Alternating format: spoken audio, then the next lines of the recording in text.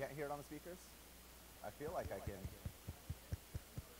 But actually, no, if I'm tapping it and there's nothing. Oh. I take it back. The mute was working. Imagine that. All right, so I'm just going to keep talking, make sure that you guys can dial it in. Actually, I'll tell you what, since we're getting, while there's all setting that up, we're going to be in Luke 16 today. Luke 16. If you guys want to pop out your phones, we can kind of go through it together. All right, are you getting the meter on both sides and stuff? Yes. All right, cool. So let's stand up and pray. In the name of the Father, you are exempt. You do not need to. You have your hands full. In the name of the Father, and the Son, and the Holy Spirit, in the name of one God, amen. Dear Lord, we thank you. Lord, we thank you because you are a great God who brought us into your house, Lord. You provide all great things for us, Lord, and truly your glory just fills the environment, Lord. Fills the heavens, the earth, Lord. Everywhere we go, we see it. So, Lord, I ask that you just be with us right now in this upper room, Lord. I ask that you fill this place with your spirit. I ask that you give me the gift of prophecy, Lord, that these are your words and not my words, Lord, to deliver to your people. Lord, more importantly, I ask that this is something that isn't just something we speak about right now, not something that we just hear. But, Lord, I ask for every single one of us here, Lord, that you point out exactly in our life where you want us to apply this, changes that you want to see, Lord. And I ask that you give us the courage and the strength to walk through those changes, Lord. I ask that you have mercy on us, Lord, that you forgive us our sins because we know that they are many, Lord. In your holy, precious Son's name, through the intercessions of all your saints from our tears, here's we pray one voice saying, Our Father who art in heaven, hallowed be thy name, thy kingdom come, thy will be done on earth as it is in heaven. Give us this day our daily bread. Forgive us our trespasses as we forgive those who trespass against us. Lead us not to temptation, but deliver us from the evil one. Through Christ Jesus our Lord, for thy is the kingdom and the power and the glory forever and ever. Amen. Okay, so for anybody that was here last week, I told you guys what I was going to cover today, and I told you that I actually had to push it out a week because I had a really, really hard time with this parable.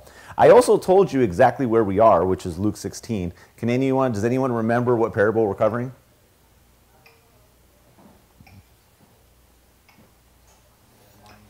All right, so it's Luke 16:1 is where it starts.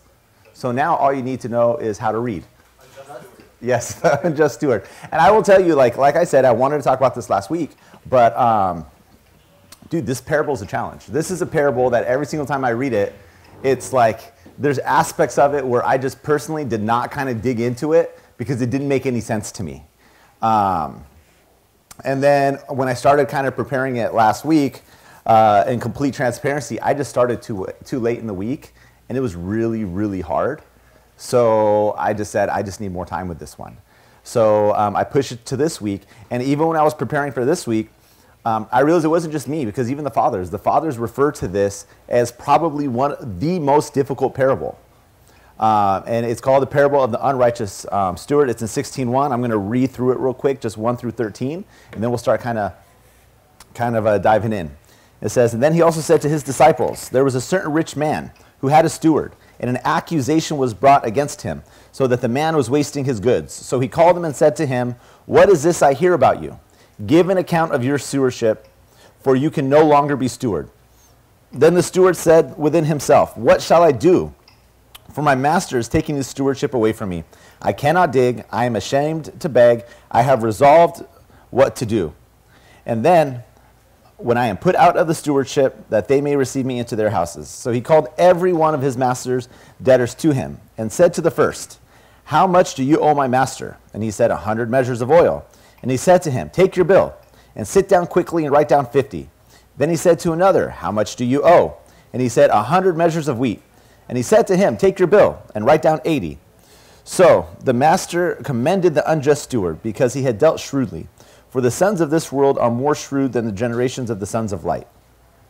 And I say to you, make friends of yourselves by unrighteous mammon, and that when you fail, you may receive you into an everlasting home. He who is faithful in what is the least is faithful inasmuch to he who is unjust in what he is unjust also in much. Therefore, if you have not been faithful in the unrighteous mammon, who will continue to trust the true riches? And if you have not been faithful in what is another man's, who will give you what is your own? No servant can serve two masters, for either he will hate one and love the other, or else you will be loyal to one and despise the other. You cannot serve God and mammon. So if I'm hoping that that is somewhat familiar to you. You guys have kind of heard this story before, but I will tell you the hardest part of that is you've got this parable and you have Christ teaching about it. And what is he teaching? He's basically praising the guy for stealing from his master. And that kind of like blows your mind because you're kind of like, all right, I don't understand exactly what's going on here. So we're going to spend a little time kind of processing through this together. So I want you guys to think about this. Clearly, the owner, the landlord, the master, right? He had heard that this guy was basically mishandling his stuff.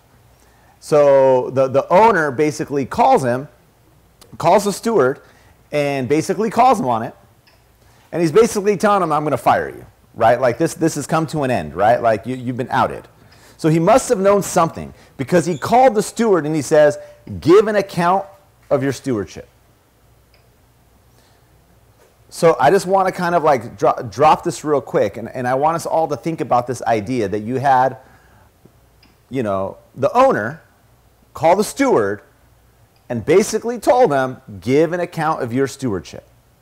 And I tell you that every single one of us here will have a day where we get asked to give an account of your stewardship, right? We aren't getting away with anything. We're not going to pull one past. You know, and the steward had to answer to his master. And the day will come where we have to answer to our master. And really the fathers were all in agreement that this steward was basically embezzling funds from the master in one way or another. You know, there were some of them that thought that, you know what, he was either increasing the rate of what people actually owed, almost kind of like the tax collectors would do, where if Meg had owed me, you know, 80, I would be like, hey, Meg, did you owe me 100? And he was keeping that spread, which made it possible for him to, you know, write down the debt without the master knowing or without the owner knowing. Some of the fathers were also saying, well, no, this was an issue of he was probably living very lavishly, right? Like he was squandering the owner's goods. And even though like it was in his right to be a steward of it, but he was mishandling the way that he was basically spending those resources on himself.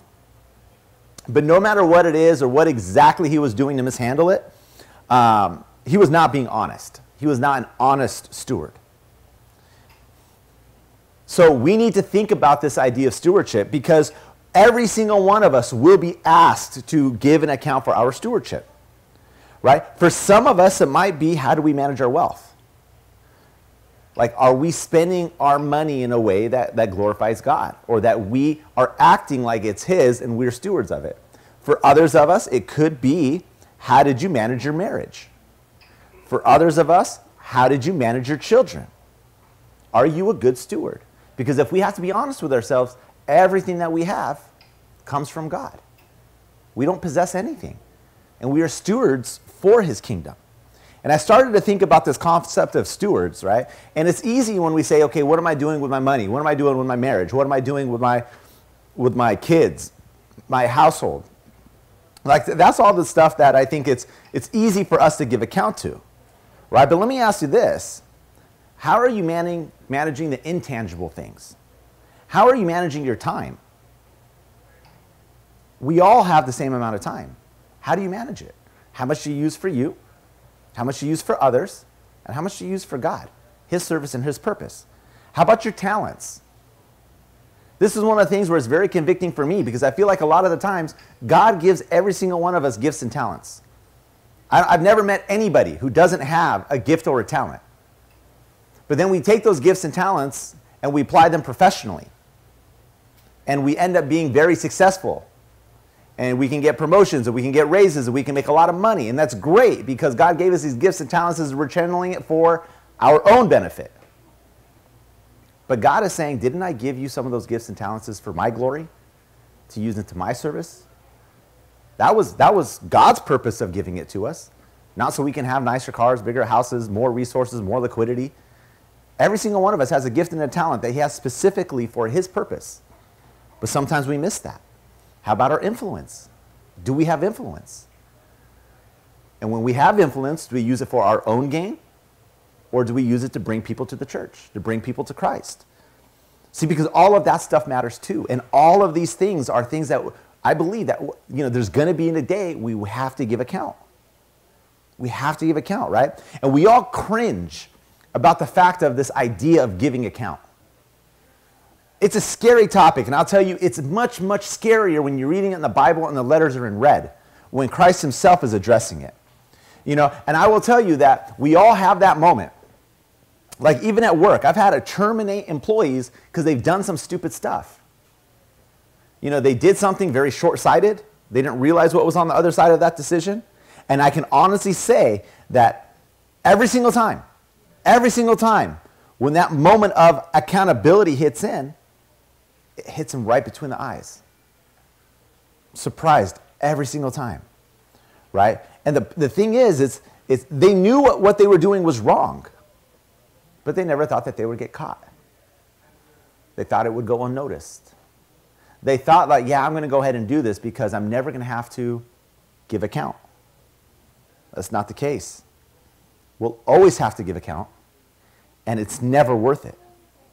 And you can tell in the story with this unjust steward, it was no different, right? Because you can tell by the response of his situation, he was worried. He was terrified, right? Also, there's a little hint in there that this guy was not a young guy. He was probably older because of the fact one of the first things he said is, I can't dig, right? I can't dig. Probably means he's a little bit older. He was not about that physical activity life. Okay, he also says, I'm too ashamed to beg. So you can tell that, all of that lavish living or the stealing or the embezzling, whatever he was doing where he thought that this was great, when the time of accountability came, he realized this was not worth it. Because we're all going to have to give account. He made bad decisions, right? So what did he do? He made a bold decision. He decided to take a little off of the tab of each one of his master's debtors so that they may receive me into their houses. Because he knew that he had been exposed. The master knew what he was up to. He knew that that ship had set sail. And now he's like, great, like this is over. I need to worry about what's next.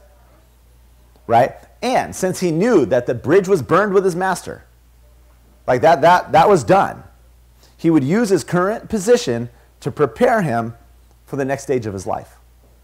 And that's the part that's so confusing, right? Because what he did, was it right or was it wrong? It was wrong. It was wrong. It's very clear. It was wrong, right? But you have the master who actually commended the unjust steward. And that was the part that it floored me. And I'm like, how are we commending the guy who's clearly wrong, right? And this is his last act of stealing, like on his way out, right? But then, like when I was reading the commentary, it said, you got to understand that he didn't commend the action. I mean, he didn't commend saying, hey, that's good, way to go, right? He commended the fact that he had dealt shrewdly. He did not approve of the actions. He did not approve of the conduct. He didn't say, hey, that was a great idea, but he approved of the fact that he was being shrewd. So then I said, okay, what's the definition of shrewd? Definition of shrewd is the quality of having or showing good powers of judgment, right? So he basically said is, I commend your thought process. Like, I see what you're doing here. Like, you wanted something, and you thought of, okay, what's the best thing for you here, right? So just the fact that this guy had the thought process to say, hey, I've got to think past today, right? Like, if you want something, you got to kind of go get it, right? So this aspect of him being shrewd is what was commended, right? And Christ also added the thought of, current businessmen, which is what I kind of paraphrase, but it says, the sons of the world, right, had a more forward-thinking mentality of the people of God. He's basically saying that, like, dude, the sons of the world are better at this than the sons of light. So this is why it's so difficult with this parable, right? Because Christ is using a dishonest man as an example for the disciples. Because God sometimes uses evil things that are familiar just to make a point. I think we also see these illustrations happening in the writings of St. Paul. St. Paul talked about war, he talked about training, he talked about sports, talked about slavery. All as examples of the Christian life. And even though this man was clearly dishonest, it was a great example for a few points. Okay? First of all, He knew that he would be called for an account for his life, and he took that seriously. Okay? Because at this point, when he was called for accountability, he knew that there was a price to pay. He knew that there was a consequence on the other side of his bad decision. Okay? Because at first, he thought that he was going to be able to get away with it. Right? Like, God knows how long he had been like the guy in this parable, and I know it's just a story, but he knew for a while now that he had been skimming off the top. Okay? He probably never thought the master was going to call him on it, but the master did. And at this point, he realized, crap, now that I'm held accountable, there's going to be something on the other side here. Right? And I'm going to have to plan for that. The second thing is he took advantage of his limited current time in his position, right, to prepare for himself a comfortable future. He says, I'm only here for so long, right, before I basically get like escorted out of this place, right? But since I'm only going to be here for so long, I need to prepare for my future, and I want it to be comfortable. And I will tell you that if we had that ability to be able to see that what we're living in right now is temporary, that the day's going to come when this is over, and what we do now is going to decide on whatever happens next on whether or not we're going to be comfortable. Because he got that. He understood that. And then he acted appropriately. Because our stay here is not permanent. But at least this unjust steward understood I have to prepare for what's coming next. Right? And the comparison is 100% true with the businessmen and the sons of light. Right? Sons of the world versus sons of light. And Christ himself is basically saying, I wish we were more like the businessmen in this aspect. Which you would never expect Christ to basically compare that, okay? Because the sons of men at the time, like the business people, the money traders, all of these people, they had a bad reputation. But there's one thing that we can be in agreement on. They were successful at what they wanted to do. And I'm going to tell you, do you know anyone that started their own business? And was it easy? No. I'll be honest with you, you guys know I'm a banker. So work at a business bank. All I do basically for a living is I meet a bunch of business owners. And usually when I meet these business owners, you know, the first thing they love to tell me is they love to tell me their story, right? Like how they got into business, how hard it was, what they did, how they succeeded, all of this other stuff. And do you know why they all love talking about it? Because it was hard and they fought for it and they needed diligence. And then after all of that hard work and perseverance, it was successful. But it never happens on accident, right? It takes determination. So think about what Christ is saying here. He says, look at what these guys are doing to pursue and to achieve what's important to them.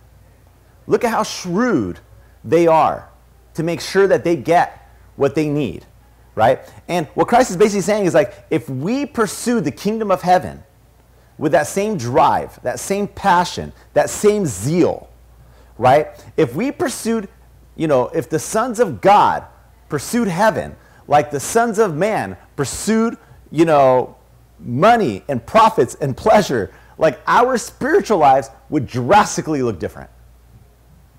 Drastically look different. Are we shrewd when it comes to the things of God? Or are we just totally passive? Like it happens when it happens. I'm going to show up on Sundays. We're going to be good, and that's what it is, right? And then I was reading this commentary, and the guy made a great point. And he said, what's better, the Word of God or coffee? Right? Like we have the good news. We have salvation. We have blessings. We have all of these things, right? And he says, what is better, that or coffee? Because we have way more Starbucks than we have in churches. Yeah, hide your cup. But it's true though, right? Because someone decided that they wanted to sell a lot of coffee. And they are doing a phenomenal job at it. But we have the church, who our product is way better than a cup of coffee. What we offer is way better than burnt, bitter coffee. But we're not growing. And the only reason is because they're more shrewd. They want it more than we do. right? And then he goes and he takes off this other tangent where he says, make friends for yourselves, the unrighteous man, and for when you fail, that they may receive you into an everlasting home. And Christ here is starting, to transfer a little bit, right? Because what he's starting to talk about is sooner or later, you're going to have to plan ahead for eternity, right? Sooner or later, you're going to need an everlasting home. The same way that this steward, it had run out. His time had run out, and he never started to think about what was coming next, right? And Christ is making this point of managing and trusting your riches. The unrighteous manna. Yeah, I got this great quote, and I loved it. It says, riches promise much. They perform nothing. They excite hope and confidence and deceive in both. And in making a man dependent on them for happiness, they rob him from the salvation of God and of eternal glory. And I felt like I'm going to read that one more time just because I know it's a lot. Riches promise much, and I think we'll all agree, right? If I just had just one more zero, right? One more comma, just, maybe another 6 months of reserves, whatever it is that you say, if I just had that, it promises so much, right? But it performs nothing. What is the last thing that your money really did for you, right? Like, let's say you close on the new house. Like, that's cool, right? For how long?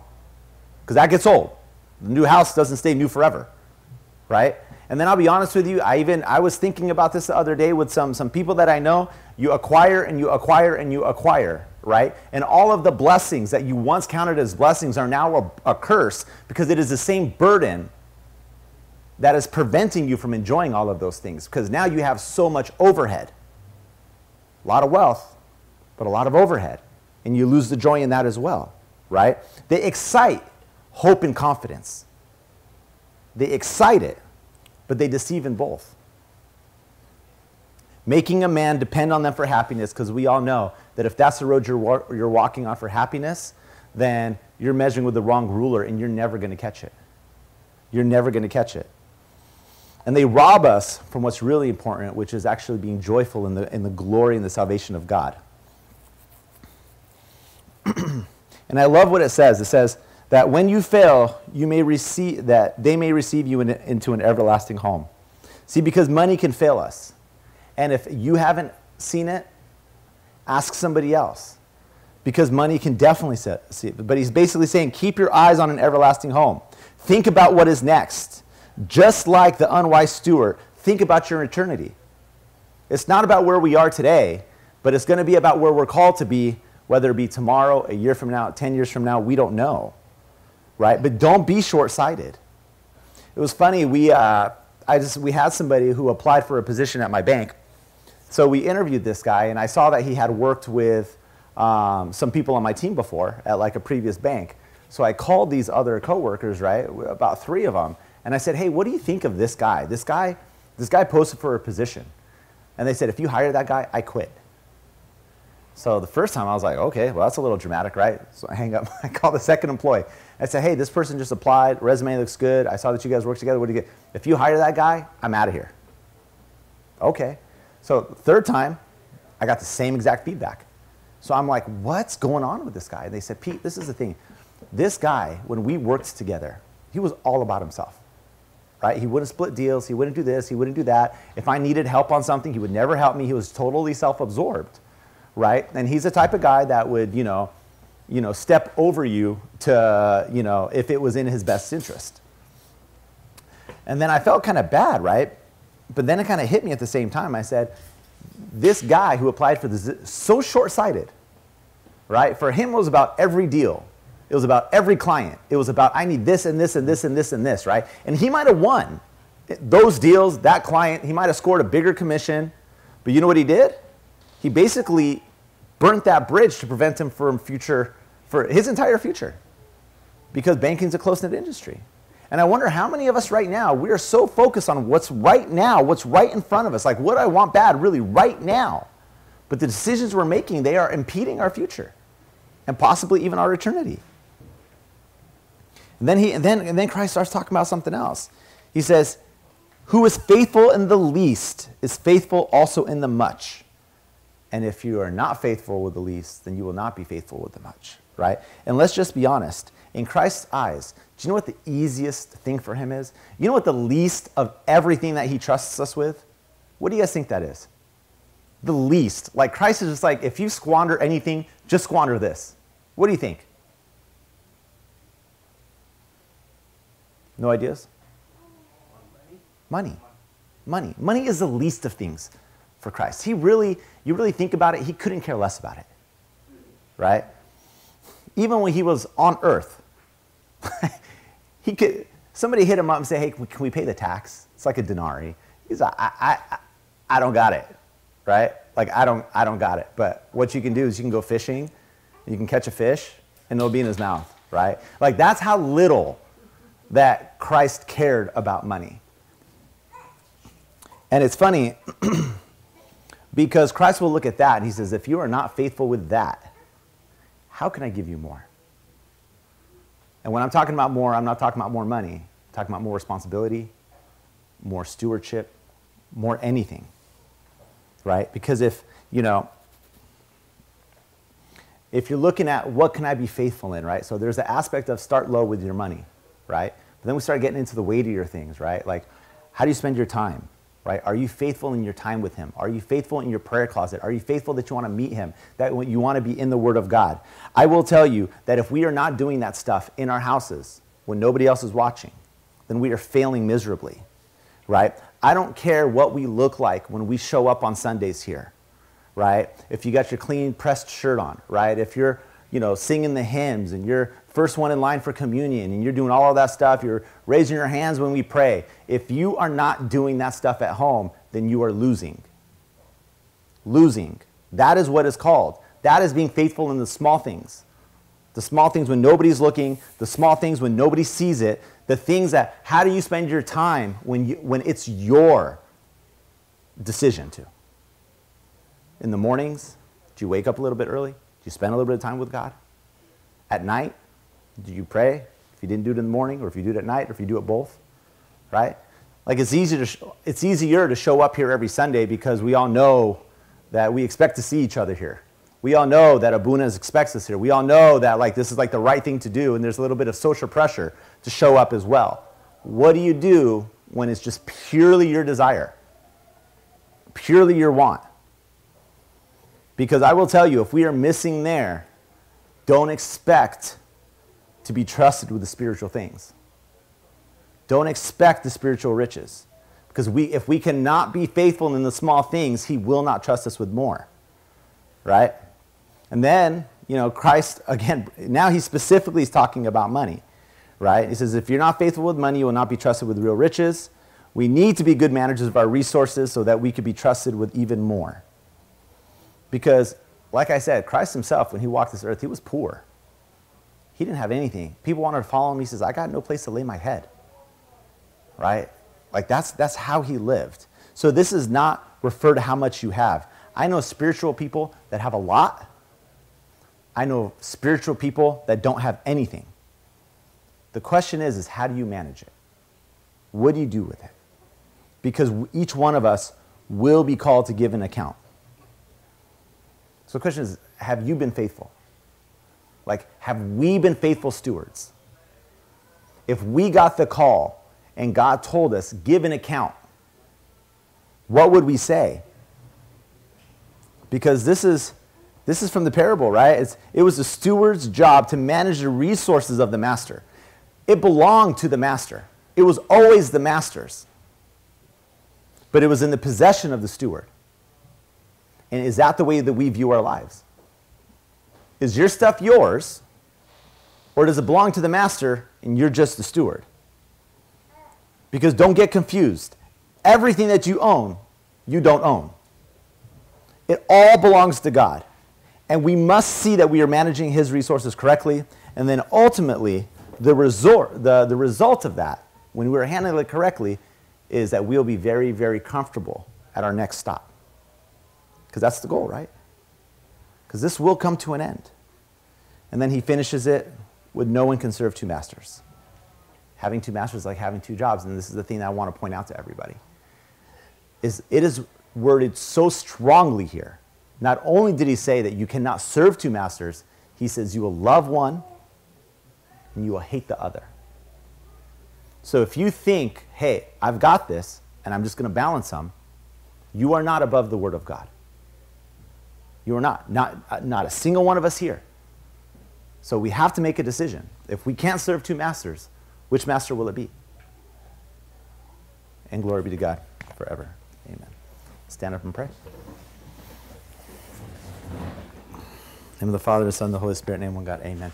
Dear Lord, we thank you, Lord, and we thank you for this example, Lord, this parable that you spent the time just to teach us. For, Lord, so many times I will confess that I forget that it's all yours, that I am nothing other than a steward, Lord. And sometimes I even think that, you know, my resources are due to maybe my own work or our success, or, you know, it's our job to grow it and it's our job to do this and it's our job to do that, Lord. But ultimately, I ask that you just, for everyone in this room, Lord, that we just remember it all comes from you. It all comes from you, Lord, and it is all for you. And Lord, I ask that you just, that you work in our hearts, Lord, to open our eyes to the things that you want done with your resources, Lord. And I don't mean just money, Lord. Money is the least of it, Lord. Our gifts, our talents, our time. For Lord, not only does everything that we possess belong to you, Lord, but even as a person, Lord, we belong to you. So I ask that we be faithful even with ourselves. For we were created for a purpose, Lord, and the purpose was yours. It's not for us to, you know, to have great careers and to make a ton of money or to do this or to that, Lord. But ultimately, every single one of us were created for your purpose, and you have a plan for that. So I ask, Lord, that you just open our eyes this week, Lord, to the things that you've called us to, how you want us to act, where you want us to steward, and maybe areas of our life where we are not currently faithful, that you would like to see some changes. And I ask that you open our eyes to what those changes are. For Lord, we know that we are created for you, and only in you will we be satisfied. I ask that you be with us in this coming week of Thanksgiving, Lord. I ask that you allow us just to sit in your presence and just let us truly feel how much we have to be thankful for. We are a very blessed people, Lord. So I ask that you just never let us forget that, Lord. Let us be humbled in your presence, Lord, and let us give from, because we have so much abundance. I ask that you have mercy on us, Lord, that you forgive us our sins, that you strengthen us, Lord. Hear these prayers, lifts, and sessions of your Holy Virgin Mother. All the saints and martyrs, hear us when we pray in one voice, saying, Our Father who art in heaven, hallowed be thy name. Thy kingdom come, thy will be done on earth as it is in heaven. Give us this day our daily bread, and forgive us our trespasses, as we forgive those who trespass against us. Lead us not to temptation, but deliver us from the evil one. Through Christ Jesus our Lord, for the kingdom and the power and the glory forever and ever. Amen.